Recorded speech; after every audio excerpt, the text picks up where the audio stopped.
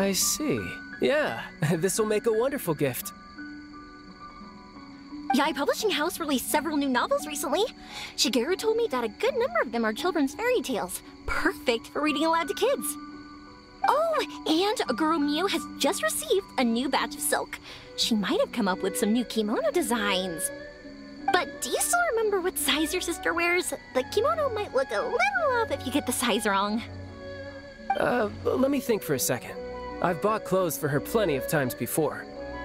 That's it. I believe it's... hold on. She's having her growth spurt at the moment. She probably doesn't fit into anything I've bought her in the past anymore. It's okay if you don't know her exact size. You can always just buy her a few bolts of silk instead. Who knows? Maybe she'd like that even better.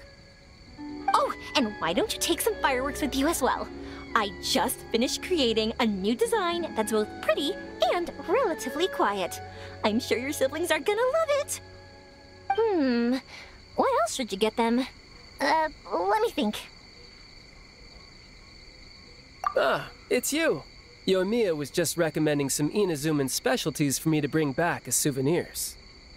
If it weren't for her, I wouldn't have the slightest idea what to buy. Talk about a coincidence. I happened to be passing through Inazuma while taking care of some... work. I wanted to grab some presents for my younger siblings while I was here, but I couldn't decide on what to buy.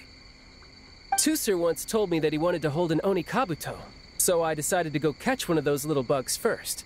As I was looking for Onikabuto in the forest, I saw a child playing all on his own, and he was headed straight for a camp of monsters. So I stopped the child, dealt with the monsters, and then he led me back to Yoimiya. After that, well, I was designated as the anti-Mujina specialist. It's a shame the kid's parents came and took everyone back home, saying that they'd had enough adventures outside. Our hunt for the yokai came to an abrupt end.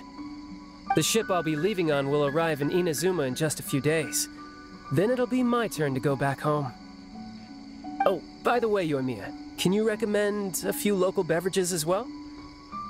Local beverages, but you're going to be on a ship for quite some time, right? Beverages spoil easily. How about bringing some snacks with a longer shelf life? Something like tricolor dango or sakura mochi, for example. Saika loves tricolor dango, but the adults in her family always scold her for eating too many and spoiling her appetite. Tusu used to be like that too. After having too many snacks, he'd refuse to eat his meals and end up getting yelled at by father. Anyways, thanks, Yoimiya. I gotta make sure I have enough Mora for all this. 2 kimonos, 3 bolts of silk, 1 novel, 5 boxes of snacks. Oh, and the Onikabuto as well. You really care a lot about your family, Tartaglia. Oh, you mean with Tartaglia? Nah, everything's fine. He took great care of the kids and even promised Iwao he'd teach him a few moves with a sword. Though, I have to say, it's amazing you have so many friends from all over the world. You're so lucky. I'd travel all across the world too if I had the chance. I want to see all that there is to see and make friends with all kinds of people. I would even go on adventures with them, just like you do. But for now, I have to stay home with my pops, so I won't be traveling far anytime soon. Don't keep it a secret next time you come to Inazuma, okay? Just be sure to visit Naganohara Fireworks first, and tell me all about the amazing things you've seen on your journey.